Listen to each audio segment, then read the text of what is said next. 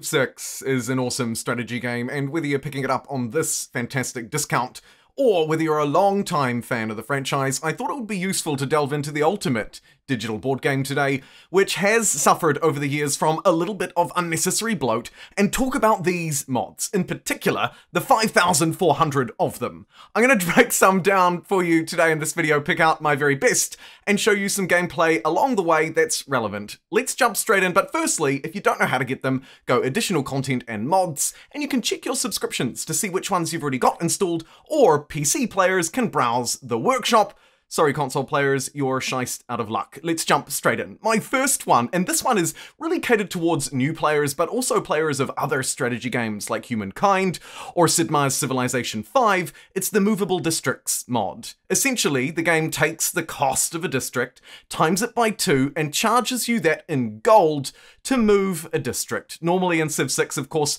once you've built your church, it's stuck there for good. There is no way to relocate.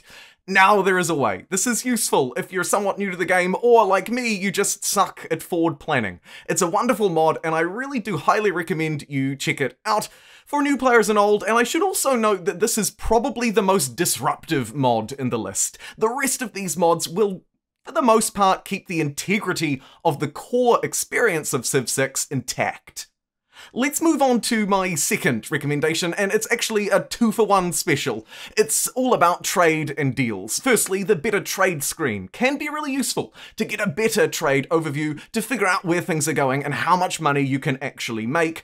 But what I'm more interested in is this quick deals mod. This mod will change the way you play Civ 6. You will no longer spend hours and hours looking through different AIs or trading with different opponents to find the best deal. Thanks to the Quick Deals mod overlay. Trade aside, take a look at this. Now, this is very early on in a game. As you move through, of course, you'll have a lot more, hopefully, luxury resources and great works and all sorts of other crap that you can trade with other people. Now, what this does is, essentially, it shows you the best deals, all available players who will buy it off you, and how much they're willing to pay or barter with you. It's a wonderful, wonderful mod, and I should also quickly note that why don't you hit the free and fancy like and subscribe buttons? Anyway, moving along. Shameless plug aside, you can also trade different agreements and figure out how much money you can get out of these. It's useful in the early game for picking up a little bit of extra gold and things that you might not even have thought about selling. It's a fantastic mod. So too is the extended policy cards mod, coming in at number 3 in my list. And to be honest, even though, like me, it's not the most sexy of mods, the Great People one here is slightly better, honorable mention, it is, like me, a little bit perhaps more practical. And let me show you what I mean by that. So, putting the Great People mod aside, let's jump in and have a look at the policy cards. Probably the area of Civilization VI that is the most bloated. In this example, I'm showing you a very early game piece, but as anybody who's played through a game of Civilization VI will know, once you get through into the later game policy cards, the likes of plus 5% science for every envoy sent to a suzerain city-state, I mean, that doesn't even make sense to the average person who speaks English, let alone somebody who's trying to play a lot of games and manage a lot of other things in their life. So this mod makes it much easier. You can see the little icons appearing underneath each policy card as I show you this clip in painstaking slow motion. The point here is it does all the maths for you and shows you what the card does in a really simple and effective way using pictures rather than the, frankly, not very plain English text descriptions. Let's now move on to my next mod. It's the Detailed Map Tax mod.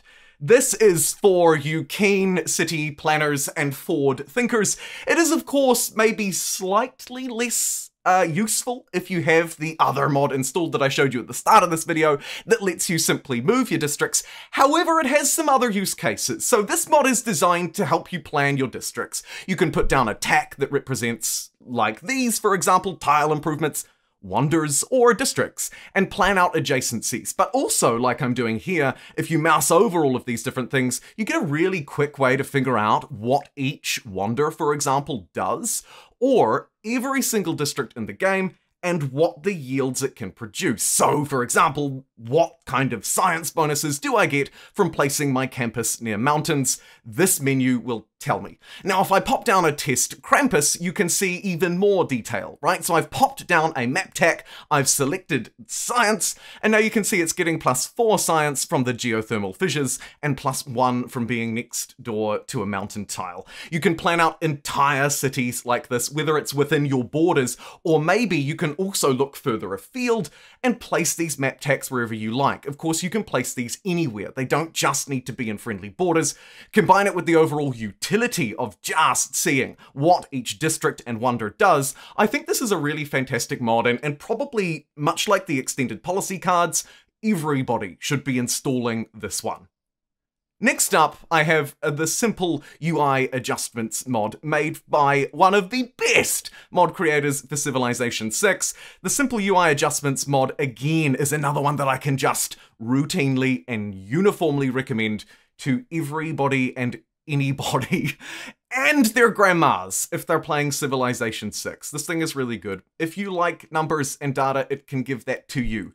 If you also just want a more simplistic, laid-back Civilization VI experience, it'll do that as well, and it will fix some of the clunkiness that sits within Civilization's UI. Take a look down here. As you can see, this mod interacting with a lot of the base game stuff that is just in Civilization VI by default, to provide you with a little bit more detail on where stuff is coming from. How are you making your money? Where is your science coming from? For example, all of those yields related to individual cities can be displayed, but also, of course, more broadly, over in the left side of the screen, you'll get a whole load more data as well. Other honorable mentions in the mod include some minor tweaks and changes that really make a big difference.